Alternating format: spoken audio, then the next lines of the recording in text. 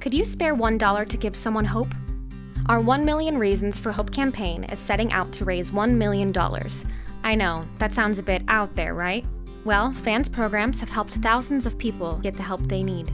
From our monthly fan forum meetings to our Hope Not Handcuffs initiative, naloxone training to peer and family recovery coaching, and from sober living scholarships to our Stronger Together family and friends support group.